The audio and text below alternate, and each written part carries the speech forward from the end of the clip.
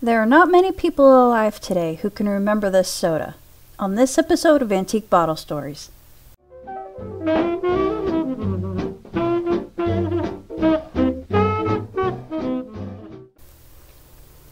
When I first picked this bottle up, I thought it said True Me, so I wasn't having any luck finding stuff on it. Not the best design in my opinion. I mean, it's pretty cool Art Deco bottle, just you can't really tell right away that that's a Y. But it didn't take long before I saw that it says Try Me at the bottom. It's a very heavy bottle, it weighs over a pound, and the manufacture date on this one is 1932, and it was made in Tampa, Florida. Peter Kikanes was born in Greece in 1885. He came to America in 1902, and he lived in Savannah, Georgia. He worked at a few bottling companies, and then in 1924, he moved to Alabama to start his own bottling company. Try Me was an early 20th century soda pop culture phenomenon. That's what one website says. The company was active from about 1924 into the 1960s. It's unclear when it actually discontinues, though. Its headquarters remained in Birmingham, Alabama, but had bottling plants from Maryland to Florida and westward to Texas and Oklahoma in the 1920s and 30s. Try Me had many flavors, including cream soda, Dixie Cola, ginger ale, golden orange, root beer, and lots of fruity flavors. And in the 1920s, a bottle of Try Me went for 5 cents a bottle. At some point, he picks up Clarence Comati and Nicholas J. Peters as co-partners. In April of 1925, when they were opening up a Try Me bottling plant in Washington, D.C., there was a 1/2 page in the local newspaper giving the names of their drinks and letting the public know that everyone was invited to their grand opening from 1 o'clock to 6 p.m. The newspaper ad read that you can't spend a cent. The next day, the newspapers reported that Try Me serves 8,000 drinks during their grand opening.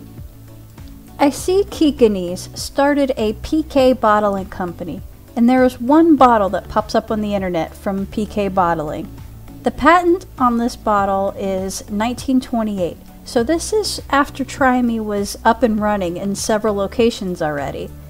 But there is no information about this company, so I guess it's short-lived. By 1930, Kikanes moved to Washington, D.C., where he lived out the rest of his life as the president of the Try Me Bottling Company until he died in 1953. He was 68. Clarence Comati was born in Egypt in 1886. Not sure exactly when he comes over, but he's an American citizen on his World War I draft papers, dated 1917-1918. I found a court appearance where Clarence Comati appears on behalf of Try Me Beverages. It was some dispute with New Grape over some bottles. He dies in 1951 in Savannah, Georgia at age 65. Nicholas J. Peters was born in 1893 and stayed in Savannah, Georgia his whole life. He served briefly in the military. He worked as a bookkeeper until the 19-teens, and by the 1920 census, he's a manager of a soft drink establishment.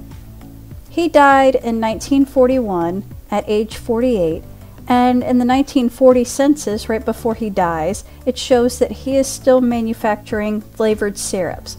So he stays in the business until he dies. So I guess him and Clarence Comati were managers of the Savannah location, since they were both in Savannah. They patented this bottle in 1926. It has all 3 guys' names on this patent. The Richmond, Virginia plant was owned by a local beverage bottler, Brown's Distributing. They were already bottling for a few other soda companies, and then they added Try Me Bottling Company to its distribution. Brown's used this facility until 1981. The property was sold in 1985. Today, 1623 West Main Street still stands. Portions of the old bottlers' buildings were modified and developed. Now it houses an art gallery for local artists. Even though this brand stayed on the market for over 30 years, it's not that well known. I cannot find a lot out there for this company at all. I don't know the reason it fizzled out in the 60s, possibly because all the partners were dead by the 50s, and maybe there was nobody to keep it going. I really don't know. Well, hopefully you enjoyed learning the little bit that there is known about the Try Me soda. It makes me sad that something that was around until the 1960s, that so little is known about it. Anyways, it's still a really cool bottle nonetheless.